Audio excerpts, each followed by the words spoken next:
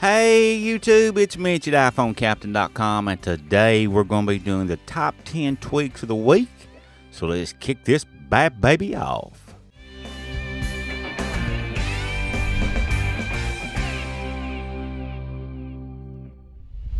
The first one we're looking at here is called Boxy 3. This is in beta right now, so if there are a few bugs in it, you may want to just be aware that it is beta. However, I've been using it for the past week and haven't had any issues at all with it. And I must say, this is one cool little tweak, guys. You see my springboard here now has all the empty slots are filled, and we've got all this awesome stuff that we can customize in here. If we go into our settings menu, you will see that you can go down to where it says Boxy, and right inside there you will be able to turn it on and configure it however you want, however many icons you want to have on a page, in a row, the layout. Now, another cool thing about Boxy, guys, you can just swipe up on the screen anywhere and you get this little pop-up menu here, and you can increase the padding and the vertical padding and the side, inset, top. There's just so much you can do with this, and it's a really cool little thing. You can see you can drag it around and close it. If you just swipe up on the screen anywhere, it pops up, so it works really nice. Doesn't matter where you are, just swipe up. Really cool little tweak, guys. Check it out. It's called Boxy 3, and it's in beta, and I'll have that repo for you in the description below. And the next one we're looking at here, guys, is called ByByHood, and this is definitely one that I am glad to see go. When you turn your volume up and down, you see you get this big large thing in the center here. That's what ByByHood does. It gets rid of that for you, and all you have to do is go into the ByByHood section here, turn this on, and now you can choose from 3 different ones: minimal, bar, or slider, it says. So we're going to go with the minimal one here up at the top, and the bar one right there. You see you get that little thing across your status bar, and then you get the slider one. I think I'm going to go with the slider view. That's the one I prefer, ByByHood, and it is free. The next one we're looking at, guys, is called Color Banners 2. The iOS 10 version, it's 99 cents, and it does just exactly what you think it would do there. If you look on the screen, you'll get an idea. You can change your banners to customize them to be any color you want them to be. That way you can set up a particular person with a certain color, or maybe your different, apps with different colors, however you want it to do.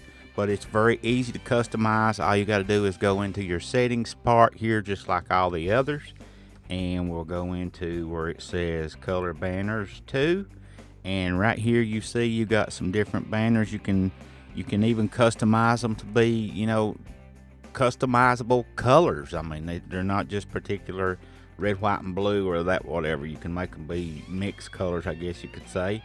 But you just set it up, respring, and you can tap test if you want to see what they look like right here. Here's what all the different color ones I have set up so far. Really nice little deal, guys. Very, very well worth the 99 cents. And Battery Plus. Now, this one here, not really a whole lot I can show you. This one here is supposed to increase your charge time and decrease the amount of times you need to charge. So it makes your charge last longer and makes it charge faster when you do charge it. So very cool little tweak, and it's free. Check it out. CCPlus. This is another one for that control center that you've heard me bitch about so much. It customizes your control center. It even will customize your artwork, all different sorts of things. Let's read what it says here. It adds the custom blur, color tint, music artwork color tint. It hides the dots. It hides that white mask. It hides the overlay, the air section. And it just does a whole host of things. So if we go into the control center here and go down to CCPlus, you see here I don't even have it turned on. So now what we could do, we could hide the mask if we wanted to. We could hide the dots, and we don't want to hide the air stuff or the night stuff. Then you would hit respring, and then when this bad boy comes back up, control center should be looking a whole hell of a lot better. And I'm going to tell you guys, I do enjoy There's one other control center tweak I want to share with you while we're waiting for this to come up, and it's in the list today, called Onion. Be sure and check it out. It is free, and just install it. There's no configuring to do or anything like that. That's probably why whenever we pull this up, I didn't see anything that needs to be done. But as you can see here, it has removed the dots. It's removed the white overlay. It just gives it a much cleaner look. And you can see here I'm using the AirPlay section, so I would need that. And I also use the dark mode section with the actual Eclipse and Noctis, so I need that. But you know, it's a really cool tweak, guys. Check it out. I think you'll really enjoy CCPlus. And the next one we're going to be talking about, guys, is called Bhangra.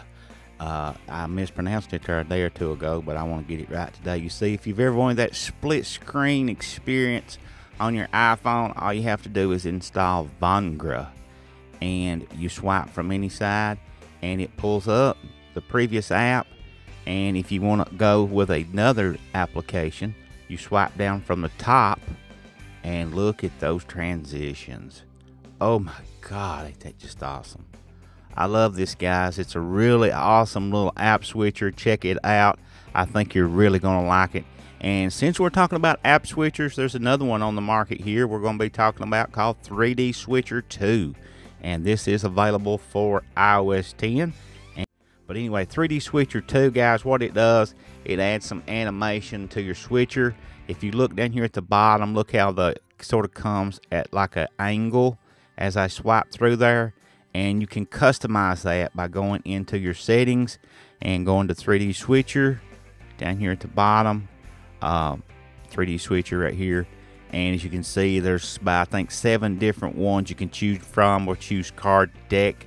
And I'm not sure if you have to actually, no, it doesn't require a respring either. And it changes those. Now we're looking at the card switcher version. Very awesome little tweak, guys. Definitely one worth checking out. That's the 2 app switchers for the day, Bhangra and then 3D Switcher 2, the iOS 10 version. This one, guys, is called Bottom Banners, and exactly what you think it is. It makes your banners appear at the bottom as opposed to the top. Now, I'm going to attempt to send myself a text message here just to try to get this to happen, but if it don't, we may not get lucky today, so we'll see what happens here. Okay, there we go. And you see I messaged myself Taft, whatever that means. But you can see color banner looks cool, and when you get that bottom banners installed, it sort of floats up toward the top or toward the center of the screen as it disappears. Really cool. But you can customize the distance by going into settings here, and you can change how far or how close to the bottom you may want it by going to bottom banners here. And like it's got a slider, and you see a fine tuning. It says if you slide it to the left, it moves it down. You slide it to the right, it moves it up. Then you have to respring. That's called bottom banners. Very, very cool tweak. Okay, guys, last but not least is called LockMusic. It's 99 cents, and this makes your lock screen music player looks much cleaner. And you probably notice it moves the album art to the center and moves all the controls above the album art. Everything just looks so much cleaner, and definitely one worth the 99 cents. Check it out. I think you'll really enjoy it. Hope you enjoyed this week's top 10 list, guys. Don't forget, as always, if you aren't a subscriber, hit that subscribe button before you go. Share this video and keep coming back.